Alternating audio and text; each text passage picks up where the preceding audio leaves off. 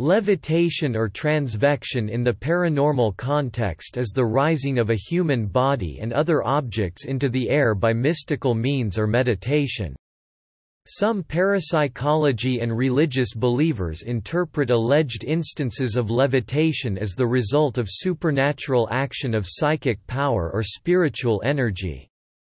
The scientific community states there is no evidence that levitation exists and alleged levitation events are explainable by natural causes such as magic trickery, illusion, and hallucination.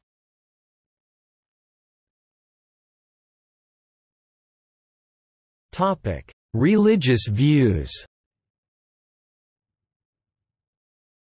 Various religions have claimed examples of levitation amongst their followers.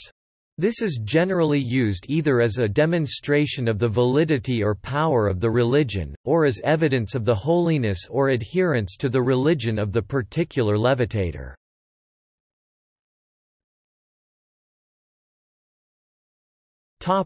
Buddhism. It is recounted as one of the miracles of Buddha that Gautama Buddha walked on water levitating crossed legs over a stream in order to convert a Brahmin to Buddhism. Yogi Milarepa, a Vajrayana Buddhist guru, was rumored to have possessed a range of additional abilities during levitation, such as the ability to walk, rest and sleep, however, such were deemed as occult powers. It is normal IDDHI power mentioned in Buddhist Pali canons. Sitting cross-legged he flies through the air like a winged bird.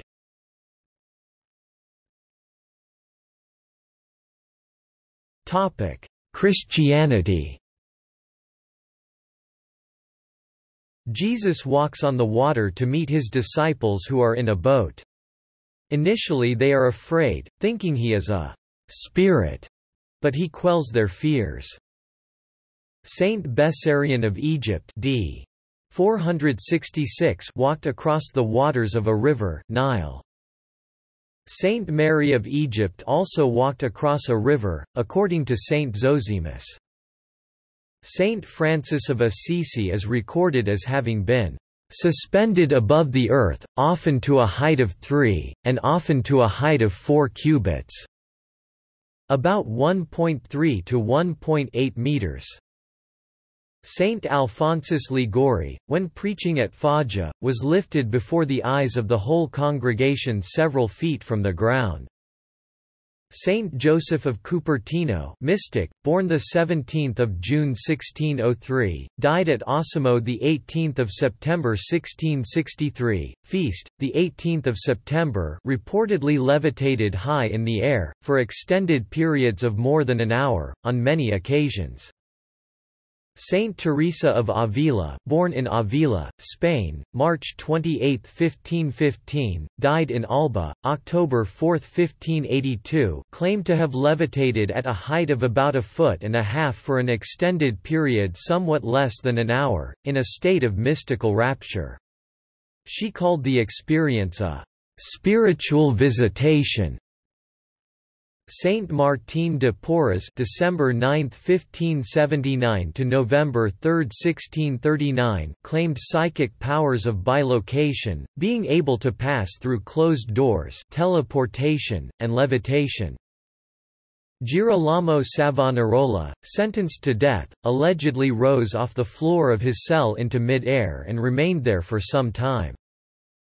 Seraphim of Sarov (1759–1833), Russian Orthodox saint, had a gift to levitate over the ground for some time. This was witnessed by many educated people of his time, including the Emperor Alexander I. A young paralyzed man brought into his cell saw seraphim raised from the ground during a fervent prayer. Likewise, 4 Divyevo sisters saw him walking above the grass lifted up from the air.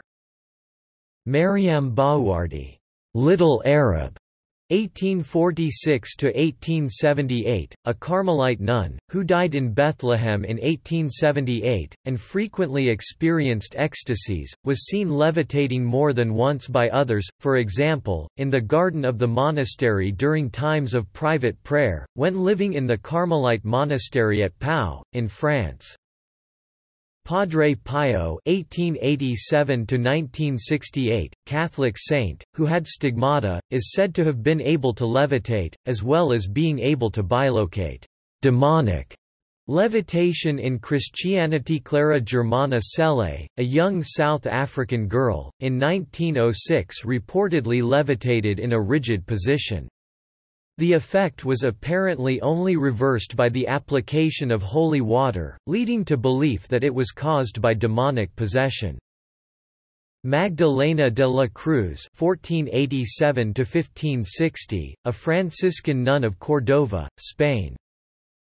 Margaret Rule, a young Boston girl in the 1690s who was believed to be harassed by evil forces shortly after the Salem witchcraft trials, reportedly levitated from her bed in the presence of a number of witnesses.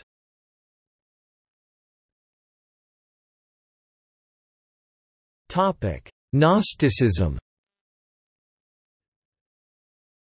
Simon Magus, a Gnostic who claimed to be an incarnation of God as conceived by the Gnostics, reportedly had the ability to levitate, along with many other magical powers.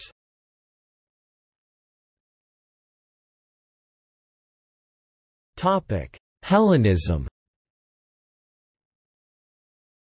It was believed in Hellenism, the pagan religion of ancient Greece and ancient Rome, on the testimony of Philostratus that upon his death, Apollonius of Tyana underwent heavenly assumption by levitating into Elysium.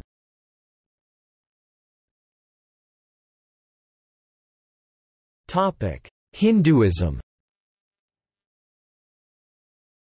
In Hinduism, it is believed that some Hindu mystics and gurus who have achieved certain spiritual powers called siddhis are able to levitate.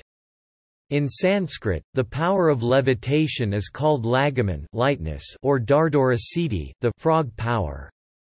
Yogananda's book Autobiography of a Yogi has accounts of Hindu yogis who levitated in the course of their meditation. Yogi Subhaya Pulavar was reported to have levitated into the air for 4 minutes in front of a crowd of 150 witnesses on June 6, 1936.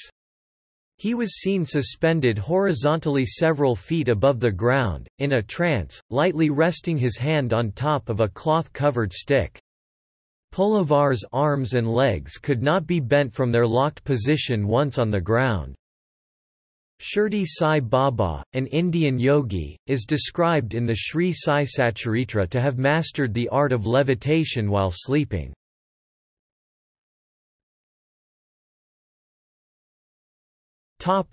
Judaism. Levitation has been described in Jewish text many times by use of either magic or non-magical means. Levitation by magic was depicted in Jewish texts to be practiced by Balaam, who lived at the time of Moses. Magic involves directly ordering the spirits to carry out tasks, thereby ignoring God. Instead of submission to God, self-pride and ego of the individual is used to order the spirits to carry out tasks such as levitation. Levitation by non-magical means was practiced by many Jewish sages throughout the ages. As such, the forehead is the most important part of the body and is responsible for the source of energy, bringing about the levitation. The Baal Shem Tov HBLSM who lived during the early 18th century, was told about, "When he snapped his fingers, his chariot and horses floated tefa 8 to 10 centimeters off the ground and moved at great speed, jumping on mountains and hills, until the Baal Shem Tov reached his destination." Levitation was used for long-range transport of individuals who mastered this form of transportation. However, levitation as such was not a means to an end. One cannot learn levitation but rather a possibility that was made available due to a state of mind that was in complete love of God and keeping His commandments mitzvah to the letter. Levitation is usually carried out by several means. Using the wind, Solomon is told to get from God the ability to command everything that God created, including the wind, which mostly used to fly a carpet, no matter the weight of what's on it.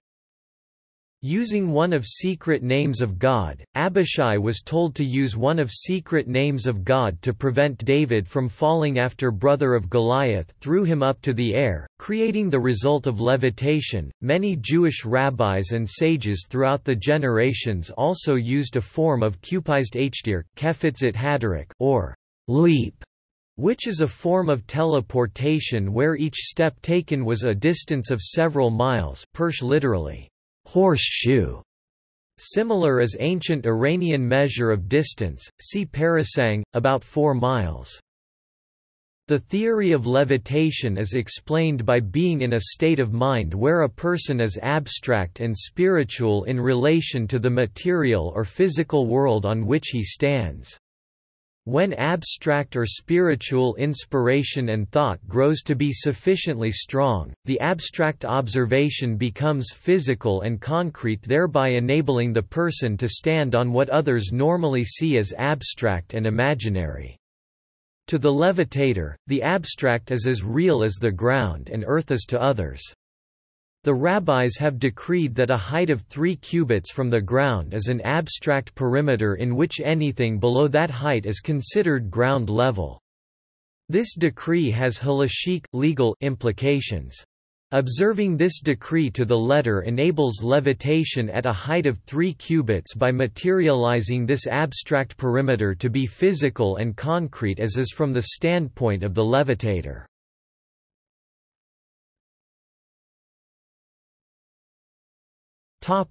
Levitation by mediums. Many mediums have claimed to have levitated during séances, especially in the 19th century in Britain and America. Many have been shown to be frauds, using wires and stage magic tricks. Daniel Douglas Home, a prolific and well-documented levitator of himself and other objects, was said by spiritualists to levitate outside of a window. Skeptics have disputed such claims.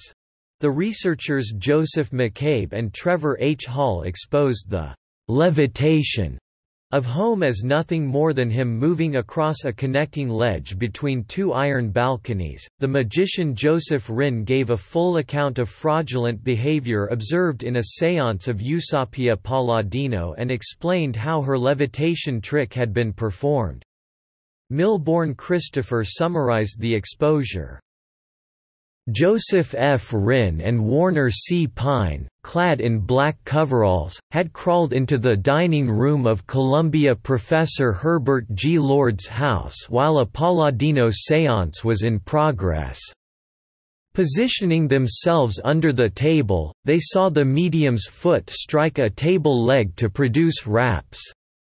As the table tilted to the right, due to pressure of her right hand on the surface, they saw her put her left foot under the left table leg. Pressing down on the tabletop with her left hand and up with her left foot under the table leg to form a clamp, she lifted her foot and levitated the table from the floor. The levitation trick of the medium Jack Weber was exposed by the magician Julian Proskauer.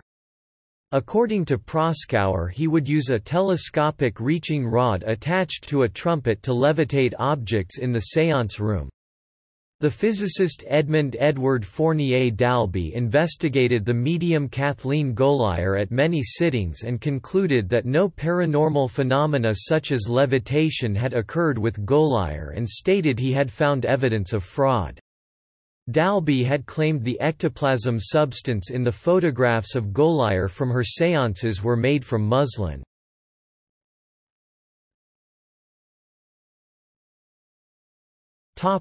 In photography, A person photographed while bouncing may appear to be levitating. This optical illusion is used by religious groups and by spiritualist mediums, claiming that their meditation techniques allow them to levitate in the air. You can usually find telltale signs in the photography indicating that the subject was in the act of bouncing, like blurry body parts, a flailing scarf, hair being suspended in the air, etc.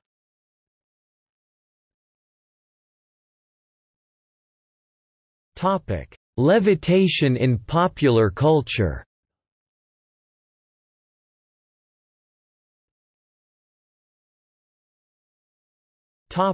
Literature. Barnaby Smith, a novel by Daniel Martin Eckhart. Incidents in My Life, autobiography by Daniel Douglas Home. Mr. Vertigo novel by Paul Auster.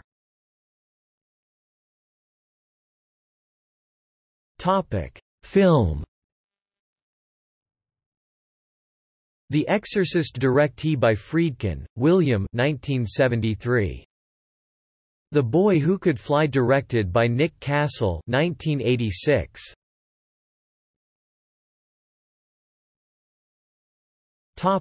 See also: Indian rope trick. List of topics characterized as pseudoscience. Mysticism. Occult.